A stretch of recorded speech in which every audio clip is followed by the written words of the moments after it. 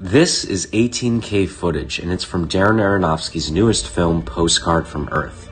This is the first movie that was shot for the Las Vegas Sphere, and I'm going to show you how the cinematography of this film created one of the most immersive and visually impressive theater experiences I've ever been to.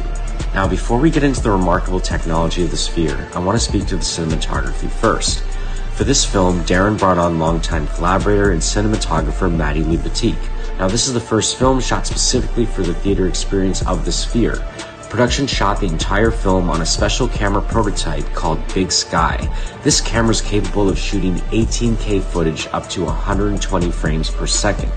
The footage is played on a 16K LED 270-degree screen that's the size of 4 football fields, making it the largest, most high-definition screen in the world. The sound is broadcasted across 160,000 speakers, and a haptic system adds additional reverb for moments like this giant elephant walking by. While I appreciated the beauty of the vast, wide-angle nature landscapes, I felt the cinematography was most captivating and intimate when Aranofsky took the audience into interiors like grand halls, churches, and mosques. This is why Darren is one of my favorite filmmakers. He wrote and directed a story specifically to be shot on an 18K camera, experimenting to push the visual boundaries of how we watch movies. I'm very excited for what this means for films and theaters moving forward, but let me know what you think.